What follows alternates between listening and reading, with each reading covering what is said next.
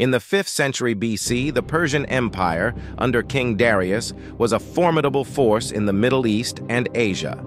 In 490 BC, they attempted to conquer Greece, but were repelled at Marathon. Undeterred, Darius's son, Xerxes, initiated another massive invasion in 480 BC. Greece, a land of independent city-states, was ill-prepared for this onslaught.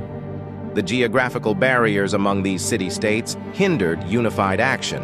However, the imminent threat from Persia forced them to unite. Themistocles, an Athenian leader, suggested halting the Persian advance at Thermopylae to buy time for Greek mobilization. King Leonidas of Sparta led 7,000 men, including the formidable 300 Spartans, to Thermopylae.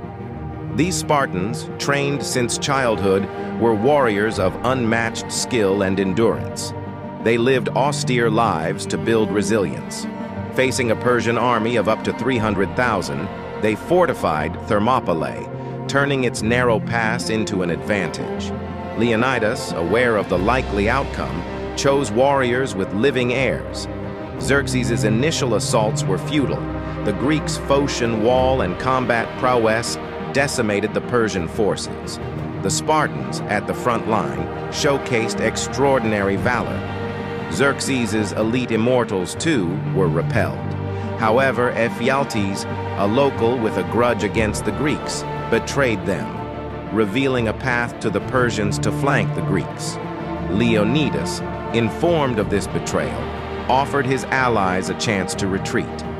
About 2,000, including the 300 Spartans, chose to stay, facilitating the escape of others.